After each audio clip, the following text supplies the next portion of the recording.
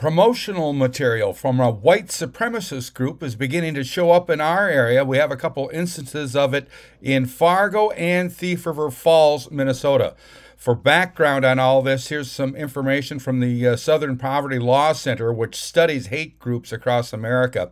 In the inset here is a photo of a car driven by James Fields Jr. in Charlottesville, Virginia, back in August of 2017, when he ran into a crowd deliberately of protesters and killed one woman and injured over 30 others.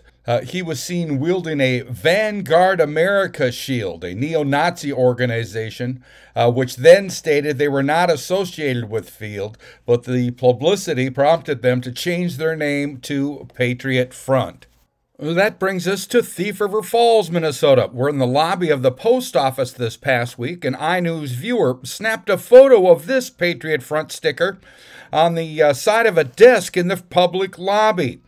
On their website, the group calls members doing this type of activity, they're activists.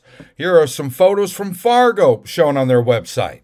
The Southern Poverty Law Center describes the Patriot Front as an image-obsessed organization that rehabilitated the explicitly fascist agenda of Vanguard America with garish patriotism. Patriot Front focuses on theatrical rhetoric and activism that can easily be distributed as propaganda for its chapters across the country.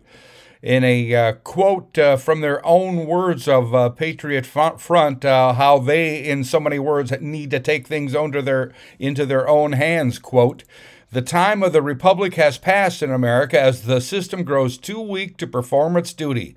The damage done to this nation and its people will not be fixed if every issue requires the approval and blessing from the dysfunctional American democratic system.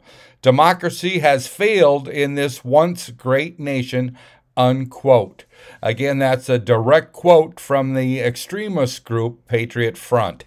I'm Neil Carlson reporting for iNewZ.TV.